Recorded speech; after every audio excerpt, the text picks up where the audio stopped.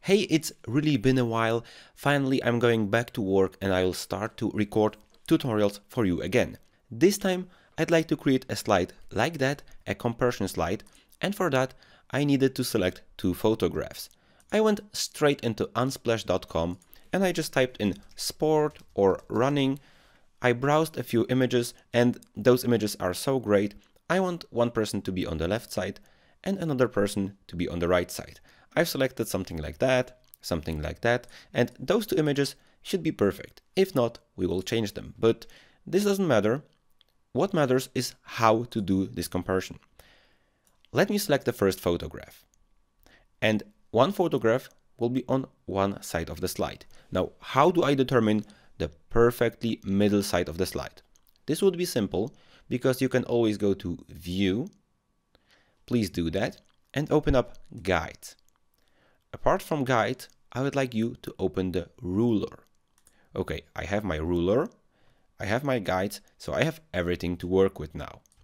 I'll move this guide to the right side, and I must remember that the slide ends here.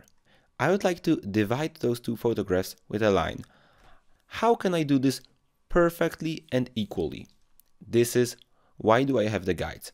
I'll right click on the guide, I'll select Add Vertical Guide and Add Vertical Guide. I have two additional guides. Now I need to determine how long I want this to be.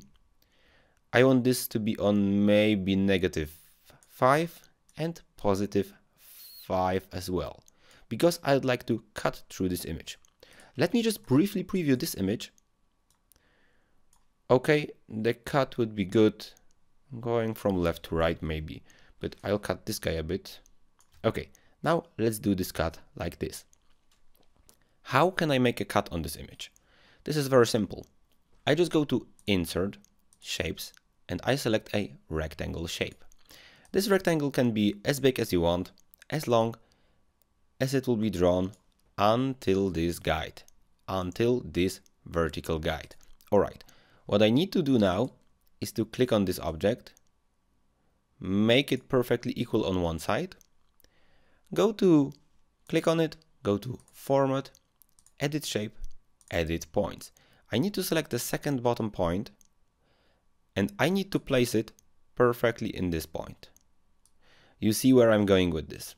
This doesn't matter, all that doesn't matter, because I just want to have a perfect line dividing both those images. Now, perfect. I'll click away and I have a shape like this. Now, why do I need this shape? Because I want to perfectly crop out this guy. So I'll select this guy. With my shift click, I select this object. I go to Drawing Tools, Format, Merge Shapes, and I just subtract that. That's how easy it is. Now I can drag in the second photograph, plain into PowerPoint, put it here, and just right click, Send to Back. Now look how perfect. I should move this guy a bit to the right side. We have luck that this image is big enough. Okay.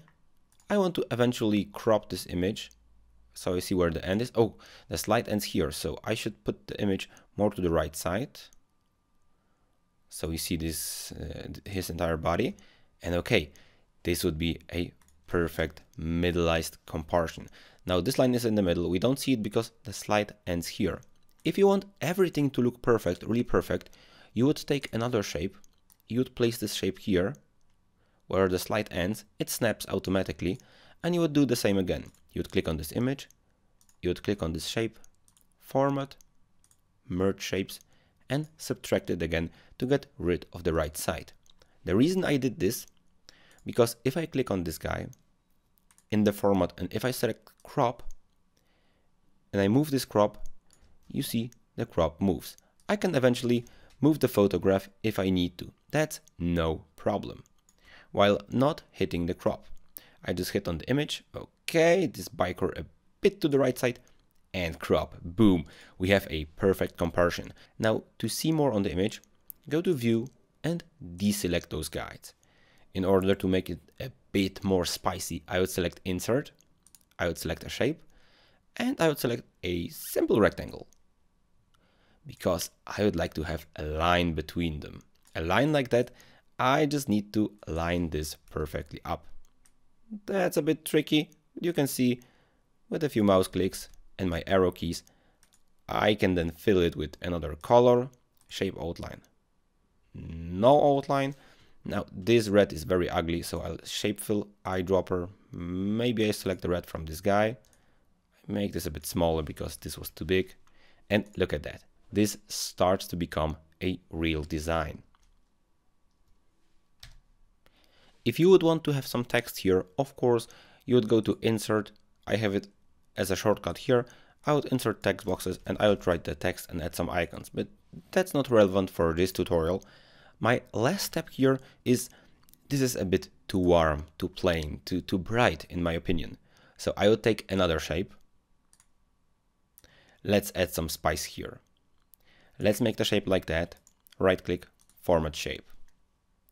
Open the fill, open the gradient fill, and you want a gradient from top to bottom, which would be this one. Okay, now the bottom color should be something. Sorry, I want to move it to the bottom. Okay, so the left one should be something maybe dark, maybe not black, maybe blue, maybe red. Let's go with this orange that we selected recently. Okay, and the first color should be completely transparent. Now the second color can be just a bit transparent, so we add color to this. If you think that this orange doesn't work at all, go for a black one and then select the transparency again. This will make the entire design, let me make no outline, a bit darker and add a bit glow to it. So I made this entire design too bright.